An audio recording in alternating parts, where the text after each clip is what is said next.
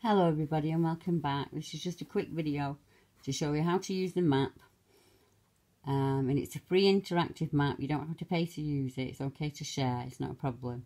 How to find the stories, the accounts. I send lots of people the map link, but I don't tend to tell them how to use it. So I'm going to take a minute now to show you how to do that, because it might help you out in the future. And some people just like reading the accounts.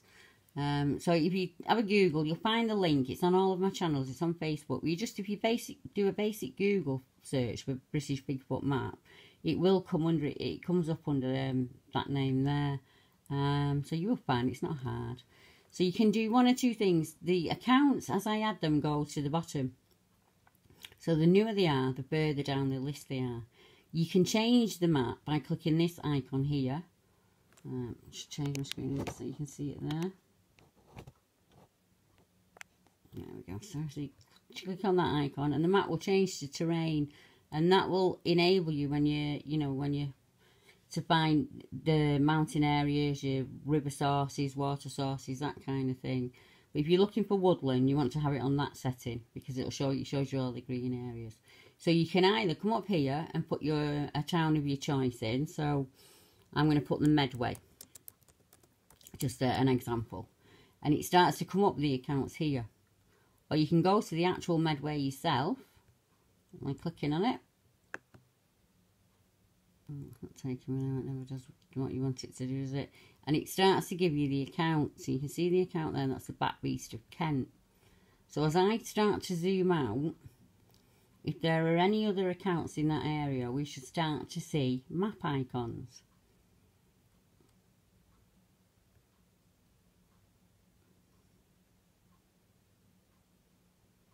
See, we have two here around Bluebell Hill.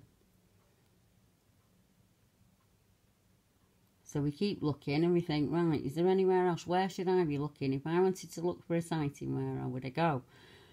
Well, because the creature's been seen in this area and it's been reported in this area, this means that this is the area that people are moving around in.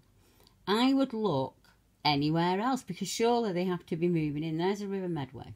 So surely they have to be moving in some kind of pattern to and from an area. So we zoom out, we think, right, we'll zoom out. Is there a pattern starting to form? Well, there is, isn't there? We can see we've got a footprint account here, hence the foot. That will take you to anything that's a footprint, footsteps, followed by footsteps, anything where a creature hasn't been seen.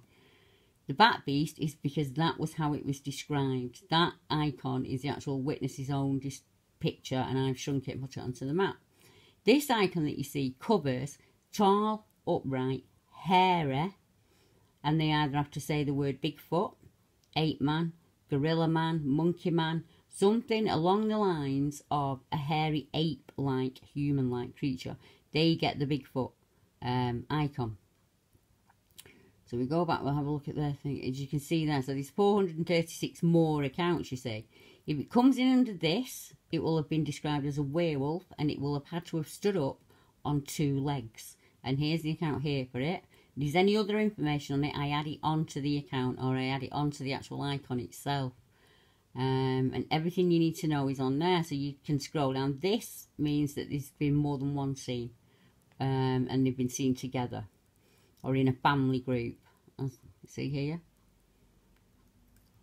These are where it's described as down on all fours, so they can't give a definite description of creature, but it's down on all fours. The audio, obviously, with the ear sign, and so on and so forth as you go. So you can either click on here, and it takes you to a particular sighting.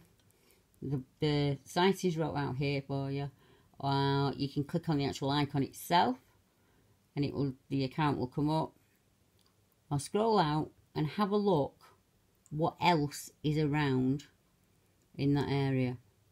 And as we can see there, there is a definite path forming here. So anywhere in these areas where you think you have a hunch, go and look. What have you got to lose? You see Kielder. But beware, there are areas on the map where we do have sightings and the people have not been prepared to come forward. As in Kielder, it's a very good example. There is an account there of a paranormal group that have seen a tall, hairy, upright figure, experienced wood knocks and howls, but they were not really prepared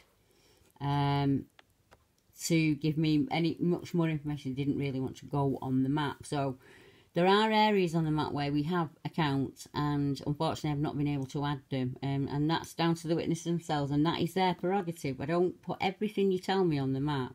That is down to you, and I will always do what you want first. If you see a blue icon, that is an account that I haven't had time to get onto the map. It's come in, I've got it, all the details are there, I just haven't had a chance to add it. If you're looking in Ireland for the Irish researchers, I would definitely be looking in this northwest corner, because most of the accounts that come in from Ireland tend to come in on this northeast edge, and I'm unsure why, but that's how it happens. So as you can see, there are a lot of accounts all across the UK of tall, upright, walking figures that nobody can explain. And that's how you use the map. And I hope it's of some view to you. If not, just enjoy it. There's some interesting stories on there. It'll open your mind a little bit. But from me and the guys and gals at British Bigfoot, we will get back to you as soon as we can. Until then, good night.